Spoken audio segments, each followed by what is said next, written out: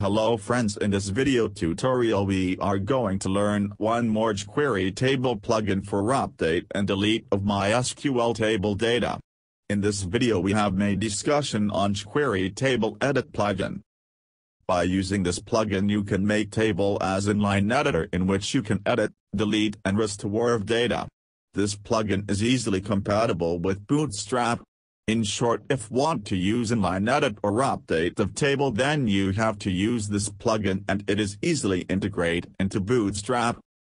In one of my previous video in which we have used Editable plugin for live table column data update or change, but in that plugin there is no option for remove or delete data, but in this plugin you can also remove or delete table data also.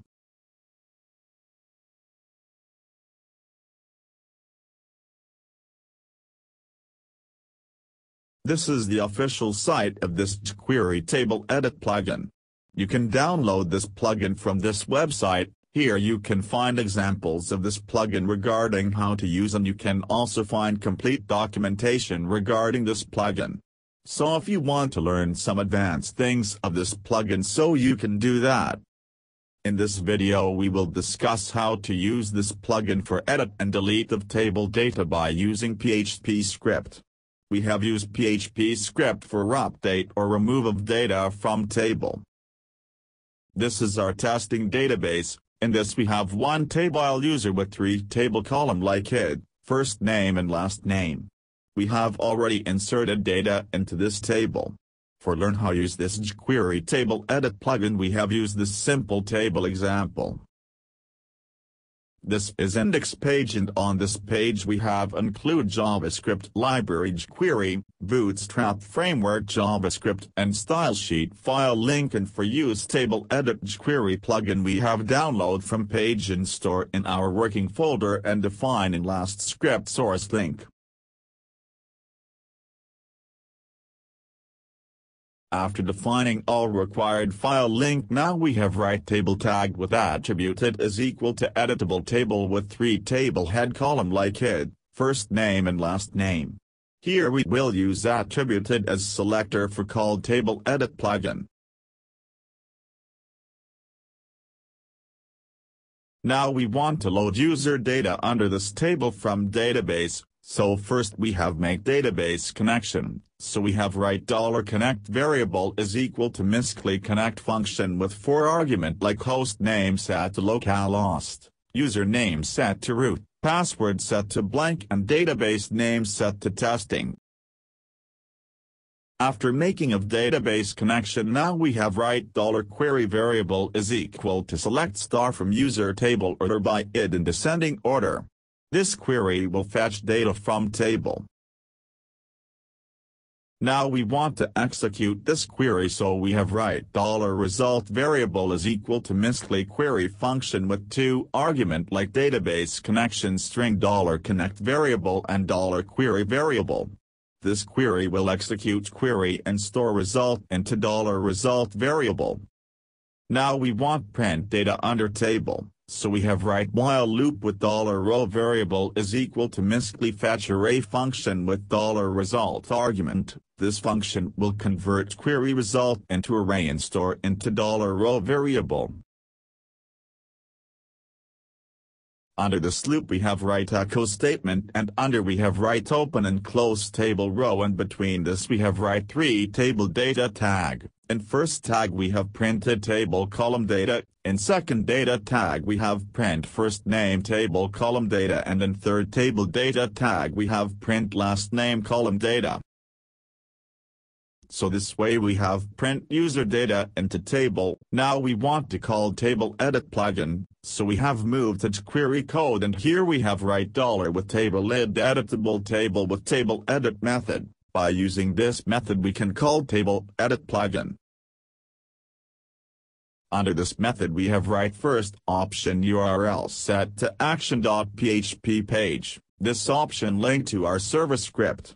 In short, we can define server script page into this option. After this we have write second option columns. In this option we can define identifier column and editable columns name. This will use to identify table row. So under this first we have write identifier. Under this we can define identifier column, and here in column index we have write 0 and input name we have write id. Here we have write 0 index of table cell in which we have store user id column data, and here id is our user table column name. This plugin will update or delete user data based on value of this table column. After this we have write editable option. In this we can define editable column data, so here we have write array, and in first array we have write column index 1, and in input name we have write first name, and in second array in column index we have write 2, and input name we have write last name. Here 1 and 2 is the table cell number, and first name and last name is the user table column name. This plugin will fetch cell value from editable option. Then after we have write restore button option set to false. Here we do not want to require restore data button, so we have set to false. Lastly, in table edit method we have write on success callback function with data argument. This function has been called if request completed successfully, and it will receive data from server. Under this function we have write if statement, and under condition we have write data.action is equal to delete. This condition will check if data.action value is equal to delete, then it will execute if block of code. This plugin will receive data in JSON format. Under this block of code we have write $, and in selector we have write his tag with data.id with remove method. This will remove whole table row when data.action value is equal to delete.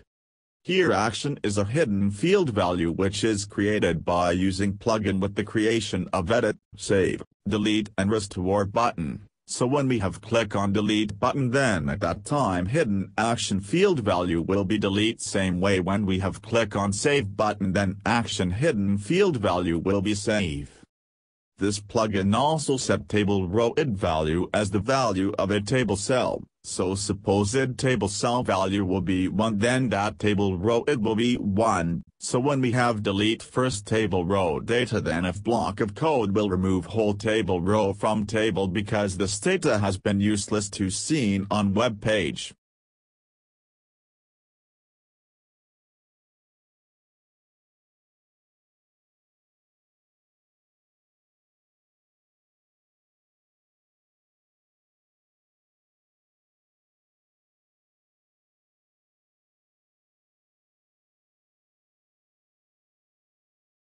So here our jQuery code is ready. Now we have moved to write PHP code on action.php page, and on this page first we have make database connection by using Mysql connection function.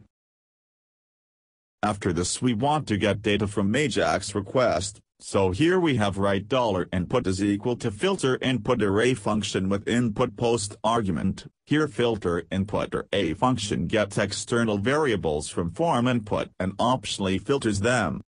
This have required one input type. Here we have post form data, so we have use input post as type. This function will convert input tag data into array and store into $input variable. Here this plugin has passed for input data like id, first name, last name and action, and this all data convert into array and store into $input variable.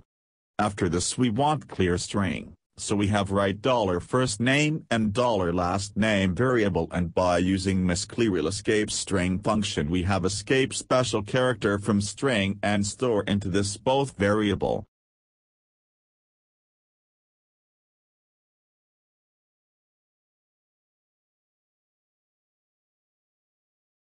Now we have write if statement, and under condition we have write $input action variable is equal to edit. Here this condition will check if $input action variable value is equal to edit, then it will execute if block of code. Under this block we have write $query variable is equal to update user table set first name is equal to $first name, last name is equal to $last name, where it is equal to $inputted variable.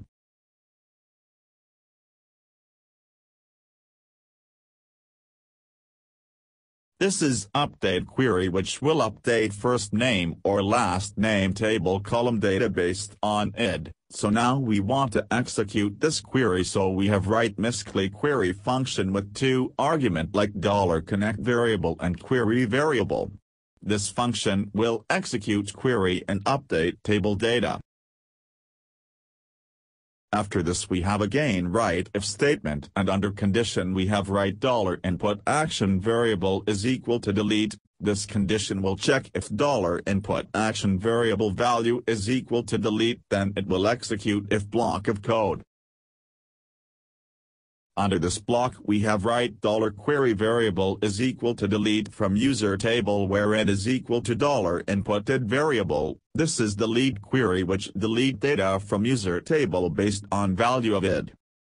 So we want to execute this query, so we have again write Mysql query function with two arguments like $connect variable and $query variable. This function will execute query and data will be removed from user table. So our both operation like update and delete data code is ready. Now we want to send response to Ajax requests, so we have write echo statement with JSON encode function, and under this function we have write $input variable, so this way we have send response to Ajax request. And now our code is ready, so we have check output in browser. Friends, when page has been loaded into browser, then we can see user data in table format with edit and delete button on web page. But when we have defined table at that time, we have not defined any edit or delete button. This button has been generated by table edit button. So this is the benefits of using this plugin. It has been auto-generate edit delete button without writing of code. So when we have click on edit button of particular row, so after clicking on edit button, that row data has been editable and save button has been appear on with delete button, so we can edit data. So here we have change Peter to Peterson and click on save button. So that row color has been changed. So this way we can edit data by using table edit plugin.